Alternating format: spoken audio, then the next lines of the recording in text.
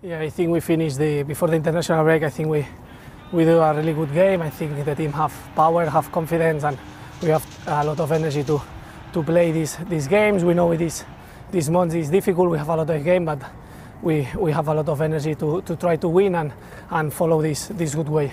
The team is a little bit irregular.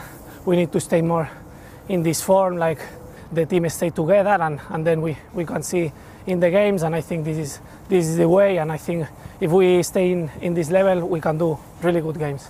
Speaking of form and confidence, it's not going to put you off, I promise. I'm happy. I try to help the team when I have the opportunity, and I think my teammates help me a lot. I think the atmosphere in the dressing room is really nice. So I think this is very important, because then we fight together and the team stay united in the bad moments.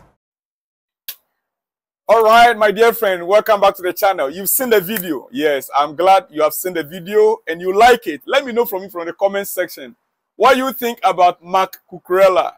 Like he said in that interview, you heard everything clearly. Let me know what you think about him. Now, in the game against Brighton, coming weekend, he will not be part of it due to the red card he received. Unless, of course, otherwise, something else happened. I don't know whether they are going to appeal it or not, but I don't think that is an appealable decision. So for me personally, I have already ruled him out of the squad for Sunday against Brighton. But you heard it all from him by yourself. A very good morning to you. This is Salon's blog. Welcome in a very special way. Look, for me to go to Chelsea news this morning, for your breakfast, let me quickly give you some other news. You have seen from Cucurella, you heard from Cucurella. Let me give you other news. Then later on, in some hours to come, I'll bring you all the exclusives you need to know about your club, Chelsea. Yeah. And the preparations so far, the preparations we've made so far. Today is what? Thursday. We are already in Thursday. You are in your night. I am Thursday morning here, right? Okay, quickly. In the Champions League last night, the games that were played, let me give you some of the results. In the Champions League result last night, Galatasaray 3, Manchester United 3. Yes, it is what it is. Manchester United fans, we saw how they gave up the lead. When they were leading, Manchester United cannot just hold on. They just can't hold on. They just can't hold on. They were leading. They were winning the match. Oh my goodness. Andre Onana. Well, 45 million pounds goalkeeper. What can I say? I don't want to say much because I'm receiving a lot of attacks from Chelsea fans. Especially yesterday when I was in support of Newcastle going to PSG and to grab a point or to win the game against them. They went to PSG. Instead of winning the match, the ref rather won the match for PSG. It was a very sad news. And our own people, my own people, on this channel, were not happy with this. Why are you supporting Newcastle? And I said, my dear friend, Chelsea is not in the Champions League. We are not in the Champions League. So I don't see any reason why I cannot support or I will not watch the Champions League. Tell me in the comment section. I want to know from you, you true Chelsea fans. Does it mean that we cannot support any other team that are playing the Champions League? I made my stand clear that PL clubs, Premier League clubs that are in the Champions League, I will lend them my support. And I only spoke of Newcastle, that they should go out there and win the game. Unfortunately, they were robbed by the referee. But I received an attack on this same channel. Anyway, my good brother, I'm not angry with you. It's part of the deal. You know, it's part of it. Yeah. We have to take everything that comes out from our fans, our supporters. It's because of people like you. That's why I'm here. So I'm not really angry. I am not angry with you. So Galatasaray 3. Manchester United 3. That is how it ended yesterday. Sevilla 2. PSV 3. Bayern 0, Copenhagen 0. That match, I was thinking Bayern would just end it, even though they have already qualified. Maybe that is why they didn't put in all their best. Bayern Munich had already qualified. Maybe that is why they were a bit relaxed in the match. Bayern Munich 0, Copenhagen 0. Arsenal 6, Lens 0. 6. 1, 2, 3, 4, 5, 6. Arsenal 6, Copenhagen 0. Lens 0. Arsenal 6, Lens 0. House Lens 0. Look, Kai Havertz, well, are you going to say that he's beginning to get his form back? He's beginning to pick up form, or how are we going to say it? But looking at the game last night, he did quite well. Yeah, he did quite well for Arsenal. Maybe he's now beginning to, rediscover himself. We wish him all the best. Kai Havertz, we wish you all the best in that Arsenal setup. Real Madrid 4. Real Madrid 4. Napoli 2. The strength of Real Madrid.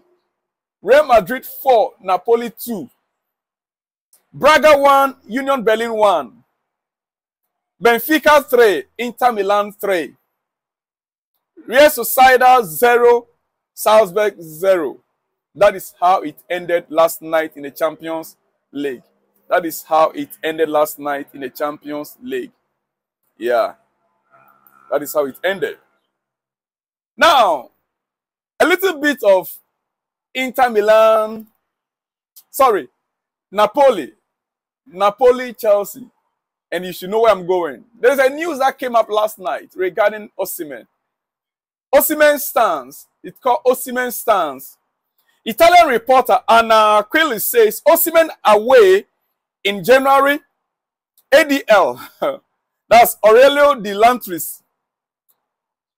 Aurelio De Laurentiis has already missed a great opportunity to let the Nigerian leave for important sums of amount.